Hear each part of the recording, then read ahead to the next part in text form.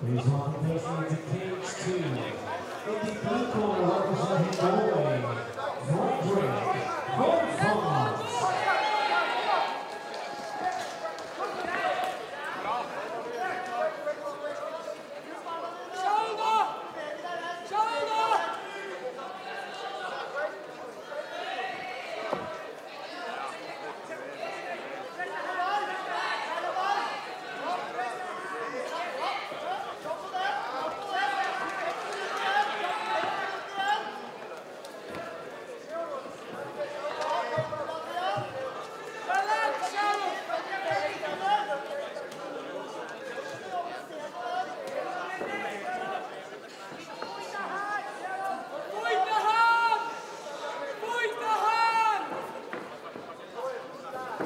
And his opponents in the red corner representing Germany,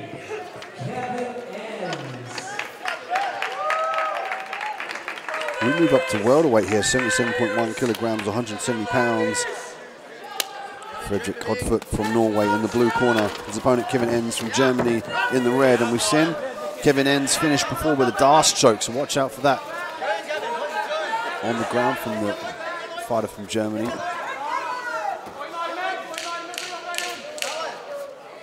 Enns already looking to lace that leg and drag his opponent down to the ground.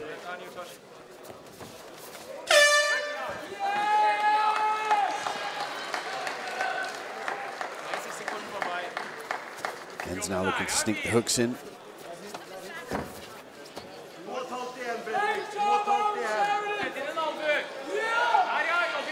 Hoifodt largely now with his weight down to the ground to avoid the takedown. Enns drags us to the ground, ends up in the back. Has to be careful about getting pulled off the back here. Great work by Hoifodt, recognizing that he could shake him off the back, and he reached up and levered the neck as well to pull down his opponent further to the ground and then face him. One of the textbook escapes when somebody has your back.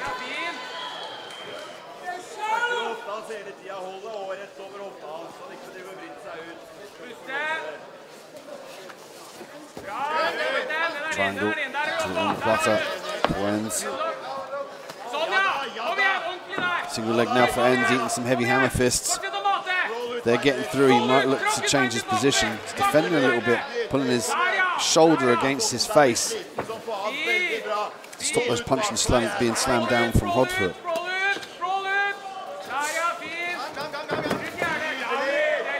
Enns really trying to complete this takedown. Seems like he's going to lose the single leg here. Can start to circle around to his left side. Might look to lace the leg here, keep it straight, and then block the left leg of Hoifodt. Good a team here from Enns. He's got some great submissions. We've seen him with the Darce before. Finishes up against the cage, uses that opportunity to drop down for the double leg.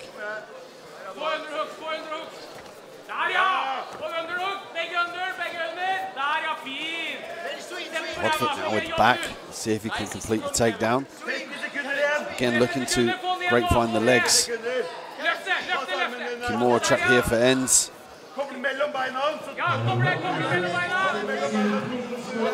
Offers the opponent just such a brilliant lever with this figure four grip on the shoulder here. Even if Hoifodt takes this fight to the ground, he runs the risk of being submitted. So in this position here, he's got to stay calm. He's got to try and break the grip, or if he does get the takedown, he has to make sure that he's got a tight lock around the body.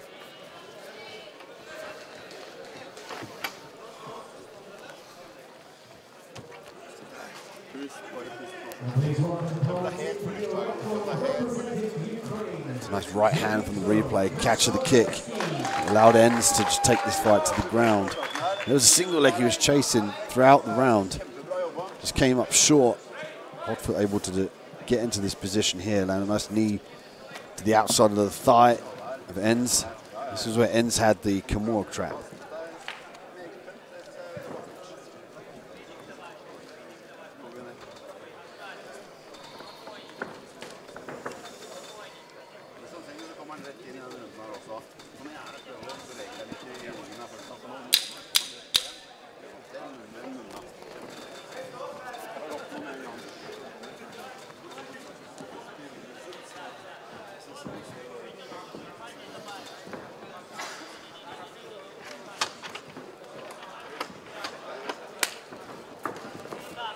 Round 2.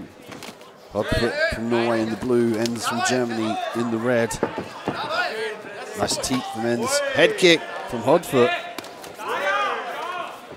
Hoifodt would have done better to give himself a little bit of space after that lovely head kick.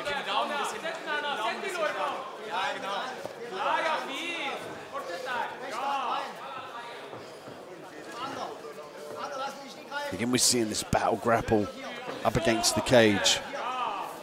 The unsung hero of mixed martial arts. If you've not been in this position, it's very debilitating, it's very energy consuming as well. It's a fight for inside position, particularly with the underhooks.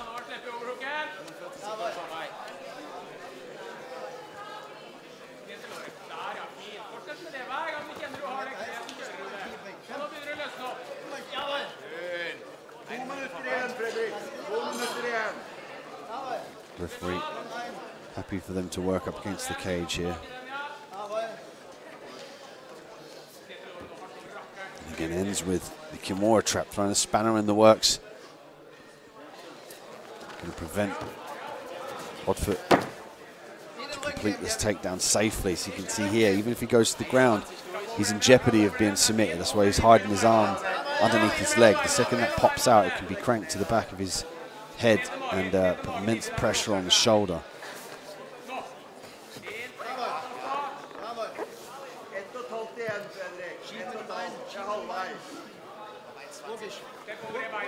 He's falling off the back ever so slightly here.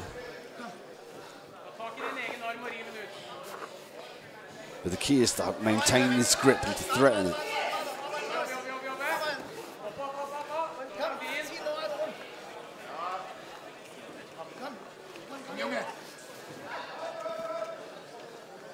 Hoifodt could grab the hold of his own wrist and start to pull his arm through. Ultimately, you want to drive your shoulder into your opponent here.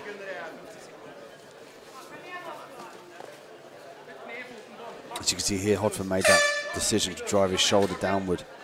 Just got to try and free his arm from this position here. And it's a game of chess. He doesn't want it to get popped out from his body and get the palm of his hand to put to the back of his head. That's why you're seeing he's hiding it there from the camera angle. He's got to drive his shoulder into his opponent though. It's difficult because the leg's trapped as well around the arm. And there's the armbar here as well from Ends. Hoifodt has got to start to think about circling over the body. He gets knocked over there, variation of the leg lace. He's got one across the face, one across the head. And that was a valiant attempt from Ends to finish that armbar at the end of the round. It looked like he potentially could have had it. Great save by the referee there from the hammer fist. A very evenly matched fight between these two, Norway and Germany.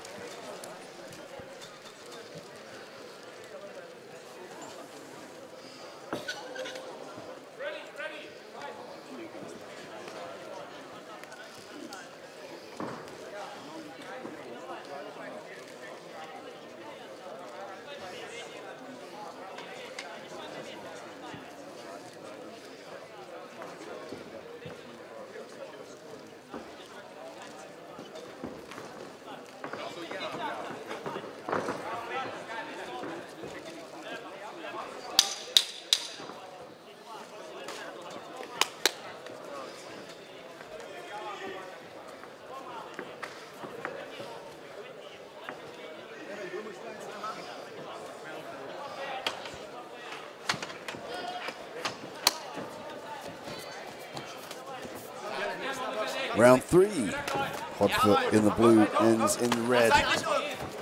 We've seen Ends threaten with a Kimura trap and throw up various submissions off of his back, but he's caught in the double underhooks here now. Hoifodt had some success in the top position.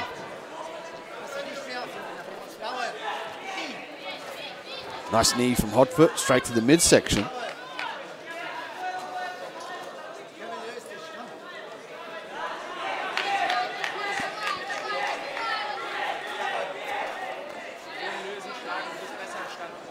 Using the head pressure. He's trying to lever his opponent up to the sky so he can drop down, use the hip to circle his opponent down to the ground. It's a good job. He's caught in the Kimura here. Forced to roll from the pressure. This is going to give Enns the top position into mount now. He can opt to let go of this arm, and I would to keep the mount. Otherwise, he's going to go back to his back. He can get full guard here.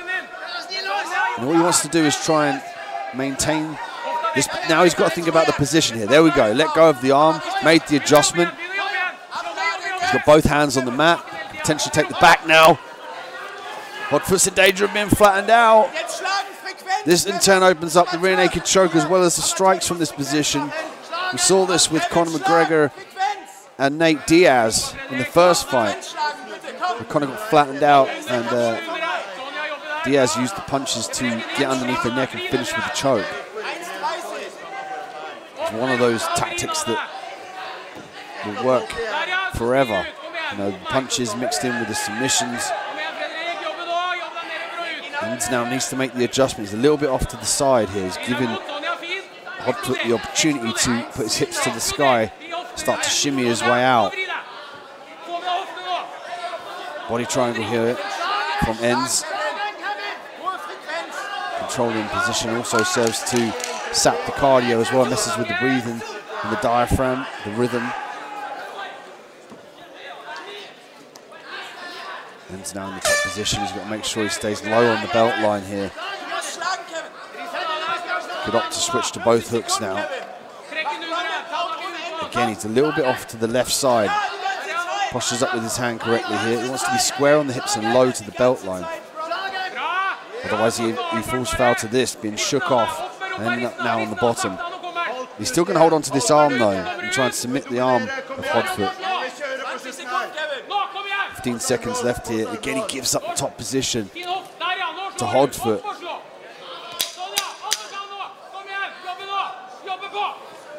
More trap, sit-up sweep attempt from Enns from Germany.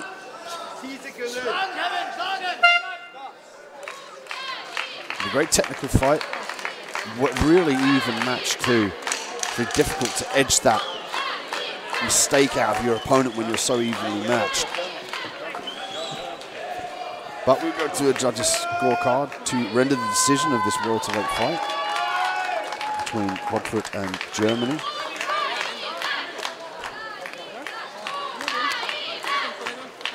Will it be Frederick Hoifodt or Kevin Enns? We will go to the judges' scorecard to determine the decision.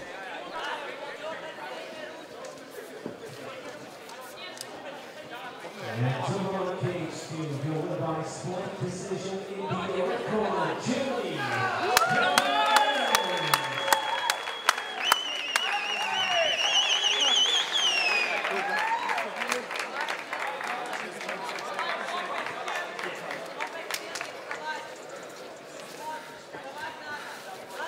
Danke, Jungs.